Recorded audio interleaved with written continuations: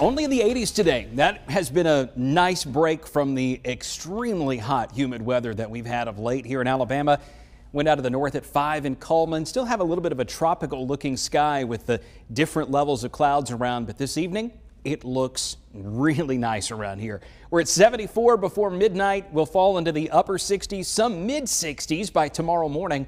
And then tomorrow afternoon, it's a little hotter than today, but we're going to keep that humidity low enough that this 92 is a far cry from what 92 felt like just 24 hours ago. Look at these numbers in the morning. Aniana, Southside, Galesville, Oxford about 66, Chelsea and Moody at 68, Northport around 70, even Forkland 69 degrees in the morning, Rockford to Jemison in the upper 60s. Then tomorrow afternoon, the wind is still out of the north. We may struggle to get 90 again in Aniana, Vinemont, and Haleyville, especially some of the high terrain up here to the north of Blount and Etowah County, Cherokee County too. But I think in the Birmingham Metro, Forestdale, through Helena, Chelsea, down to Jemison, up to Moody, very likely that we're topping out at or above 90 for the next several days. This little break from the humidity, technically it's a cool front, but it's not getting that much cooler behind it. Today was really our one break from that. You can even see the north wind kind of baked into the clouds there as they're streaming toward the south, those puffy white cumulus clouds.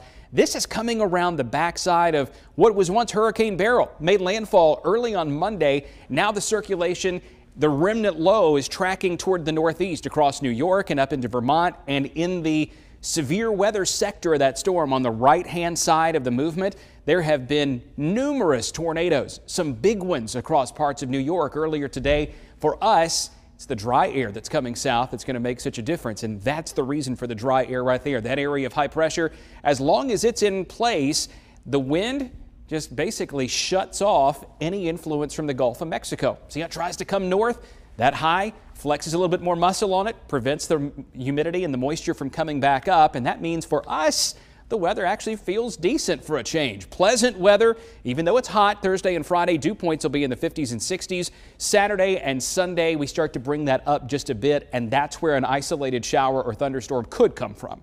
10 to 20% chance of rain with highs in the upper 90s.